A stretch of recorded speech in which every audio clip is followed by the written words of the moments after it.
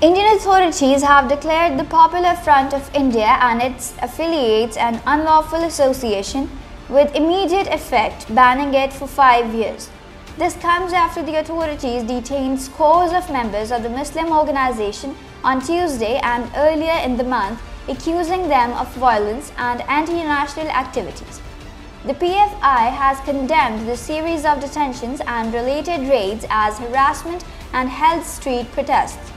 This is nothing but prevention of the right to democratic protest against the central government's witch hunt targeting PFI, and is quite natural and expected under this autocratic system, PFI said on Twitter after what it called massive arrests. Police in India's most populous state of Uttar Pradesh said they detained 57 persons linked to the PFI on Tuesday because of so-called violent acts conducted by them and their rising anti-national activities across the country.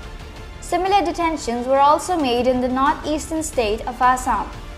Prime Minister Narendra Modi's right-wing party has been accused of championing discriminatory policies towards India's 200 million strong Muslim minority since coming to power in 2014.